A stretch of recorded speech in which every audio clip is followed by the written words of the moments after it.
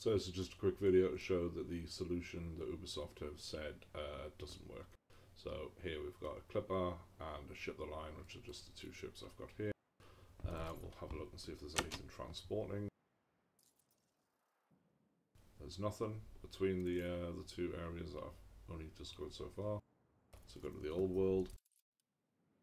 This is the enemy's base with obviously nothing there, and I can't trade. Look at all the ships here I've got in the area are just frigates, ship the lines, and clippers.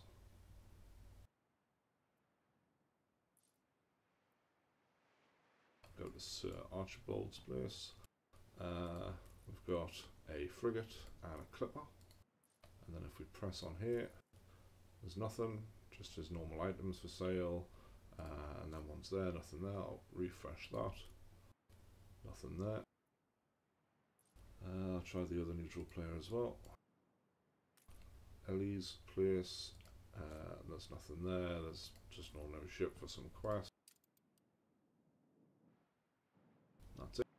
So yeah, there are no ways to get my frigate ship back, not my frigate, my flagship, and I can't just buy it from the neutral place. I lost it in the first phase of the game on this side, so the old world, then I went through to the new world and it's still not there. So